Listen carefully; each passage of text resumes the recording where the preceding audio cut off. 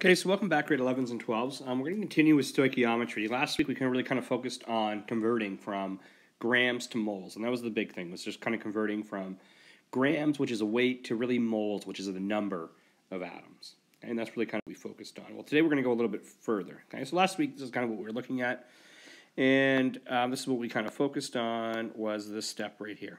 Okay, when we already ensured that the things are balanced, but then we had to convert from mass to moles. Okay, so we wanted to convert like from this 100 grams and saying, well, how many moles is it? Okay. Now, today's lesson and the next lesson is going to be the last ones, while determining the number of moles of each product and reactant after we know the number of moles of the quantity given, and then converting moles back to mass based on the atom's weight. And so that's what we kind of want to focus on. Now, one of the things that I found in the past is really handy is to basically make this table. Whenever we have to do a stoichiometry question, if we make this table up, and usually the table is not given to you, it'll be given to you more in C's than U's, but you have to kind of create this table, and it makes the questions really easy. Okay, so this is kind of the table. You draw this out, and you put the balanced chemical equation across the top, okay, which I've highlighted. Now, again, it has to be balanced. It's key that it's balanced, and in this case it is. Okay, and most of these I am going to give it to you balanced, especially if you're a C. U's, you may have to balance it. Okay. Then you have basically a row for mass, a row for molar mass, which we get from the periodic table, and then a row for moles. Okay. Now this is how once you have this table completely set up, it makes these questions really easy. Okay. So the first thing we're going to do is we're going to fill out this table. Now, we are going to go through all of these steps, but once we have the table, okay, I'm going to kind of go through it a slightly different way and make them a little bit more simple. Okay.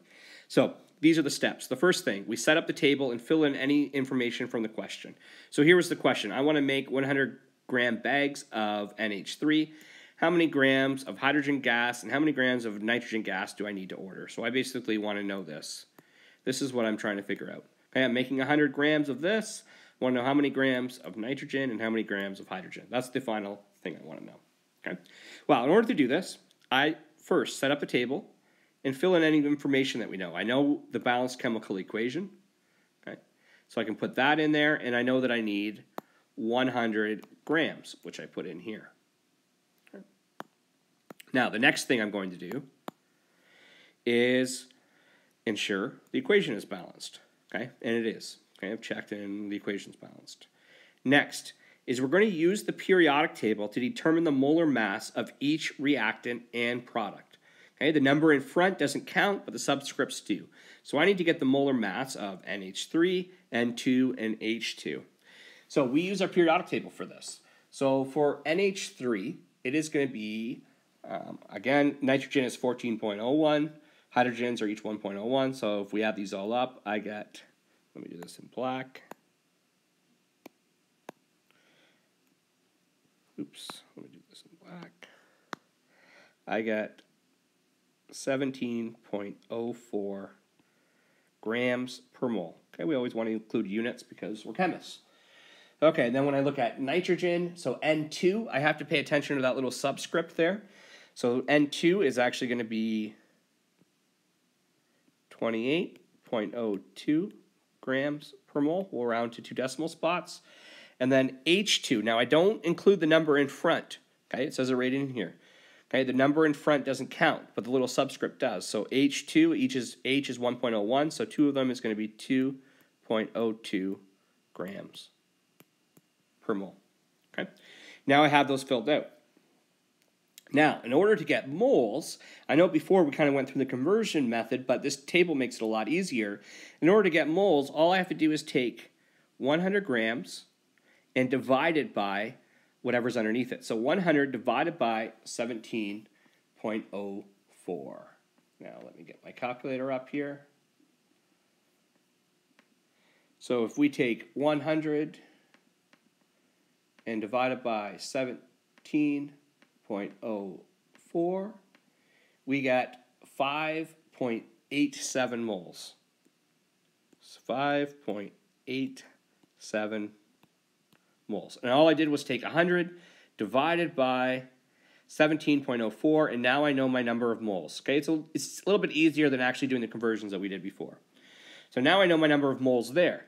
My next step, though, is I now have to figure out, well, how many moles of this do I have and how many moles of this do I have? Because moles are really the number of atoms. Okay, so how many nitrogens do I have and how many hydrogen atoms do I have? Okay. Now, in order to do this, gets a little bit tricky. Okay, so we've already divided mass by moles to get my number of moles. We're already here. This is the step in order to get these two boxes. Okay? In order to get these two boxes, I have to multiply this number by basically a fraction. The coefficient of what I want over the coefficient of what I have.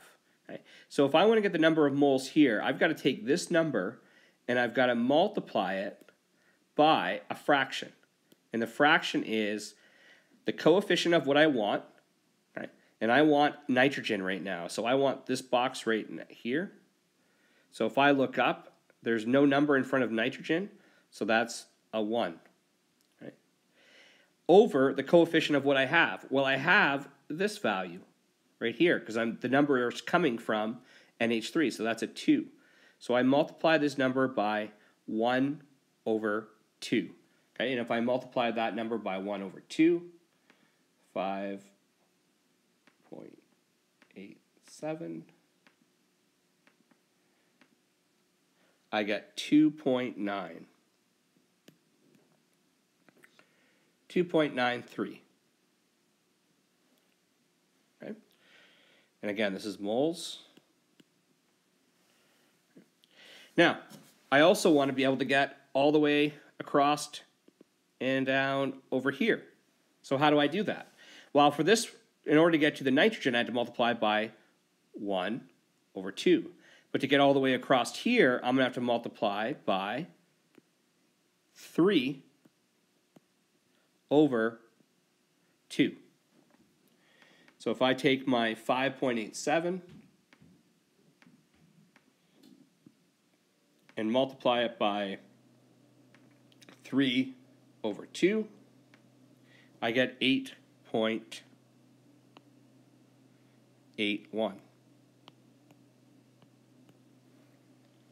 Okay. So now I have my moles of everything. Okay. Now, the last part is very, very easy. In order to get my mass, when I went down the column, I divided. But to go back up, I just have to multiply. So if I take 8.81, so 8.81, and I multiply it by 2.02, I got 17.79.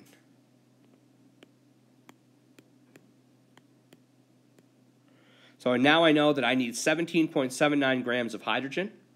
Okay? And now I'm going to do my number of nitrogen, so I'm going to take 2.93 and multiply it by 28.02, and I got 82.10. So now I know my amount of nitrogen. Okay, and I'll highlight it for you. I know that nitrogen is 82.10 grams and hydrogen 17.79 grams. And if I combine these two together, I will get 100 grams of thing. And these should add up, or should be very close. So 82 plus 17.79. I mean, if you add these close together, it comes out to 100 grams. And it should, okay, if we've done this question correctly. Okay. All right, so let's do another question, because I know that one got a little bit messy. Okay, so let's do another one from the beginning. So the stoichiometry question. I want to make 50-gram bags of calcium hydroxide. How many grams of hydrogen gas and nitrogen, and not nitrogen, how many grams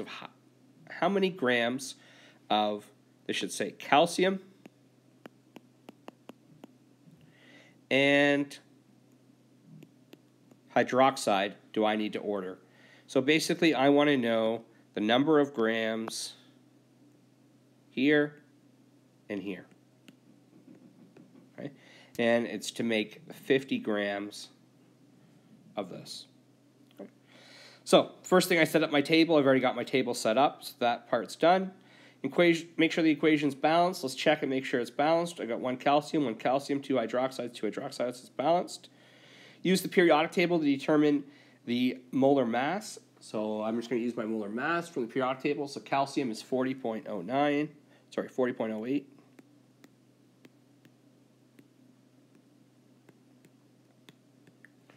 Okay. Hydroxide is going to be 1 hydrogen and 1 oxygen. So if we have 1 hydrogen and 1 oxygen, that's going to be 17.01.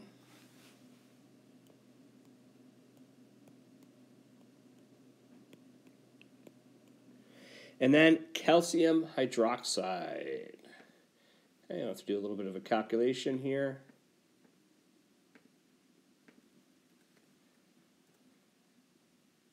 So calcium hydroxide, if I add these all together,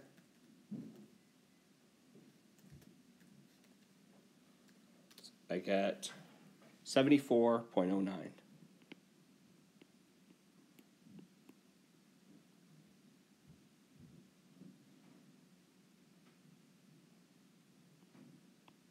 Okay, so just calcium hydroxide. Remember, you have the calcium. That 2 means you have 2 oxygens and you have 2 hydrogens. So I've got to take calcium, which is going to be 40, plus 2 oxygens, so that's going to be 32, plus another 2 for the hydrogens. Okay, and I get a total of 74.09. Okay, so I've got that. Now I'm going to divide the mass by the molar mass to get moles. So 50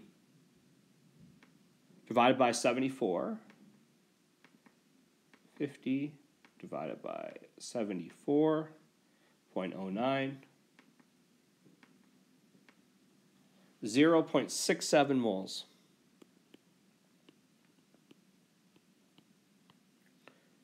So I've got 0.67 moles. Now if I want to know the number of moles here, I've got to multiply it by a fraction. Okay? And the fraction is going to be the coefficient of what I want, so 2, over the coefficient of what I have, over 1. Okay?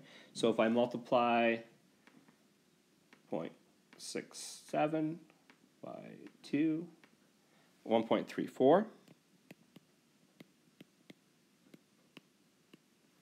Okay. Then if I want to get the number of moles down here, I'm going to take 0.67, but I have to multiply it by 1 over 1, okay? Which means the number is going to be exactly the same, 0.67 moles. Now I multiply these. I'm going to go back up and get grams. So if I'm going to go grams, I just start multiplying these two together. So 0.67 times 40.08 equals 26.85.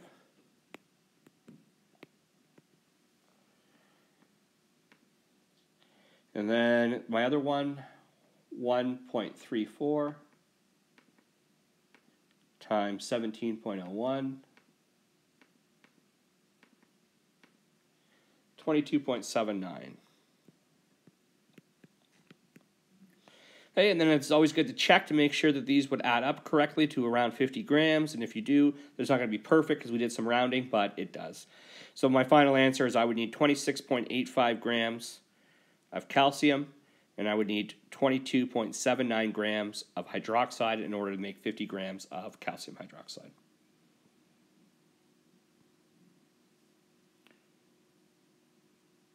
Okay, so this is going to be a little bit tricky. Okay, just make sure you spend some time going through my lecture and don't rush things, and email me if you have any questions.